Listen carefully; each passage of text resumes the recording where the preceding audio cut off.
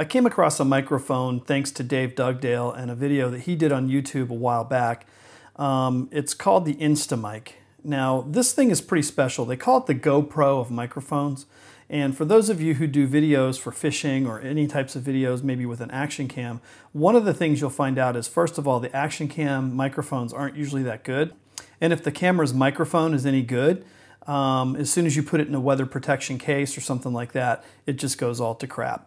So one solution you can use is a lavalier mic or some type of portable recorder, but usually when you get into that, you get into a handheld device with a wire. You have to fish it up through your shirt, you have to clip it on, and then you don't want to get anything wet or messed up or whatever. Well, along comes Instamic. This was a GoFundMe or like an Indiegogo or some kind of weird little project thing that took off a couple years back, and they finally brought it through to a full product. And what it is basically is they have in one capsule put in the recorder, the microphone, and the battery all in a semi-weather sealed case, which is splash resistant. You might think at first, well, what's the big deal? But let me show it to you. This little tiny microphone captures my voice and everything that I'm doing right now.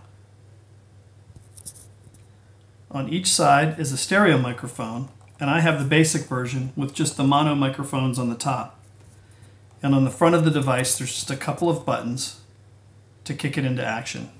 So today when I was doing a fishing video, I had some rainy weather and I wanted to put my GoPro into a protective case, but I knew the audio was going to go to crap. So this thing came in handy and it really saved the day. Basically what you do is you just clip this on somewhere and you keep it close to your mouth or your voice, and then you have the other camera going, and then you do some type of count off, like a 1, 2, 3 or clap, clap, clap, to give yourself audio indications on how to synchronize the two audio tracks from the video and the audio. And once you get them synchronized, you can lose the audio from the bad video and keep the audio from the good audio device. Sounds like a lot, but it's really not that difficult. I really like this product. I think, first of all, it's a little expensive. I think it's $149 for the cheap one, maybe $139. I don't know, it's over $100 for either one of them. It took about 5 weeks to get it. It's a little fiddly with the button sequencing, but once you figure it out, it's not too bad. Basically, it's a one press to turn it on, and once it initiates and turns on, it's a one press to record. And then from there, you hit one press to see the status bar, and then one more press will stop recording.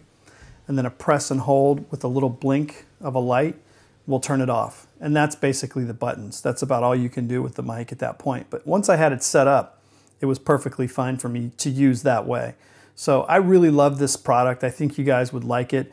I think it's going to be something that will come in handy, especially for those people who need to be on the go, maybe in an all-weather situation, but want better microphone capabilities. And it does come, or you can get, a dead cat, and I don't see me using it very often unless it's really, really windy. I'll put it on. Otherwise, I'm just going to roll without it because it's too convenient. The other thing I would say is it does make your shirt a little saggy. It's a little heavy, but then again, it has a lot going on. It's got the battery, the recorder, and the mic all in one capsule.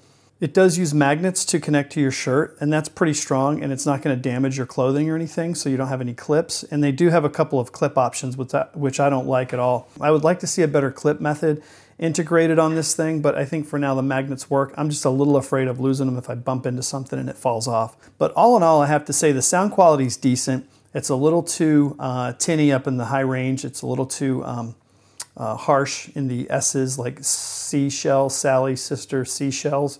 Those noises don't sound real pleasant on this mic. But when I'm outside, they seem to be a little less harsh than when I'm inside. And you can temper them down a little bit with your audio EQ when you're doing editing and things like that.